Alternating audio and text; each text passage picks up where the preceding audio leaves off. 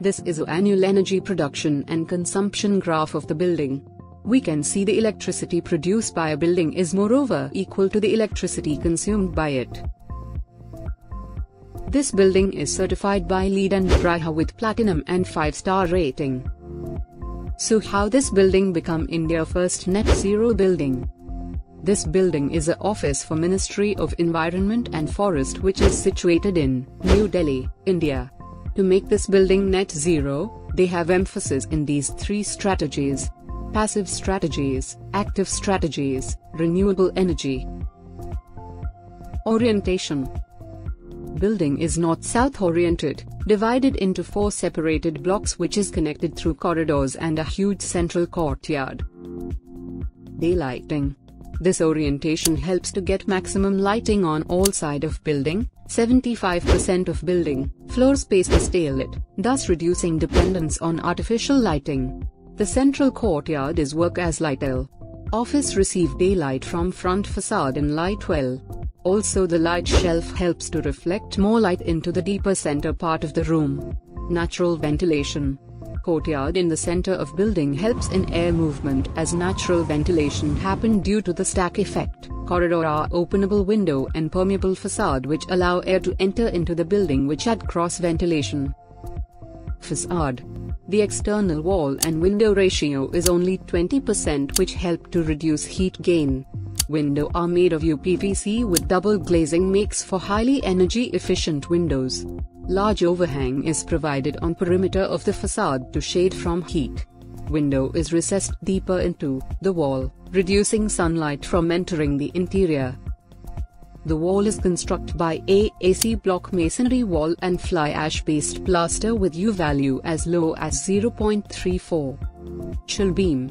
Chill beam is a heat exchanger, where it supply cool air and suck hot air, causing convection to happen which cools the room. Chill beam were installed in all condition office space to reduce air condition load. Chill water is supplied to room at 16 degree and return with 20 degree, which cool the room by 4 degree without the need of air conditioning. This reduce energy use by 50% compared to a conventional system. Lighting. Lux level sensor. The sensor helps to control and minimize the usage of lighting automatically according to different situation. Light is used of LED luminous efficiency which save normal light. Remaining lighting load supplied by building integrated photovoltaic. Geothermal. This building has also utilized geothermal for heating and cooling. The system has vertical closed loop system. During summer, hot air is passed through the pipe and provide cold air to the building. In winter, cold air is passed through the pipe and provide hot air to the building. Rainwater harvesting system. Rainwater is harvested through roof and porous surface and stored in a tank. It is treated and later used for vac absorption chiller, for watering landscape and in toilet for flushing. Grey water treatment. Grey water is water coming from sink, basin which can store otherwise would go to wastes. It is collected from toilet, went through on-site treatment and redistributed back to use for toilet, for flushing, watering landscape and cool vac absorption chiller. Through this system, it reduces 50% water consumption. Last part is renewable energy. The building integrated photovoltaic power plant has been installed to meet the energy demand of the building with clean and green renewable energy system. It has total 28,400 solar panel of capacity 930 kilowatt.